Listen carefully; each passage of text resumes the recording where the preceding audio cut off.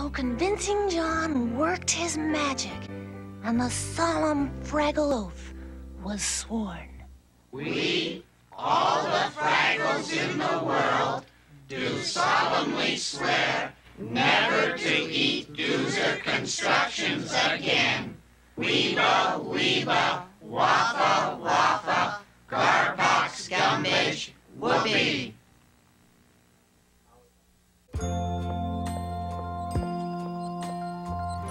And so at last, the little Doozers were left alone to build their wonderful buildings without interference.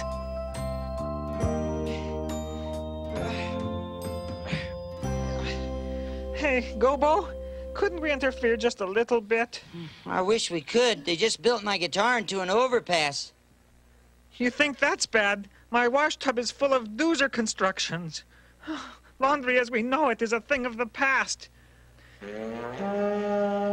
Hey, it's the Fraggle horn. Someone's calling a meeting. Oh, I wonder what it could be about.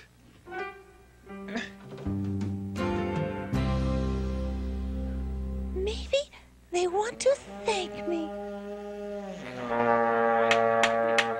I have called this meeting because of Miss Mokey Fraggle. Oh, thank you. Thank you, schmank you. You've made a mess of things here today. Now, admit it and release us from this solemn oath.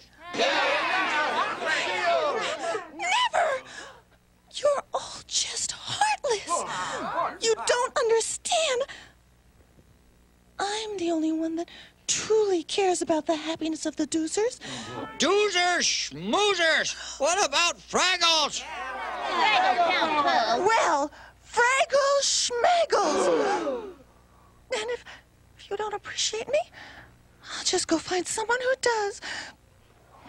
Well, go ahead.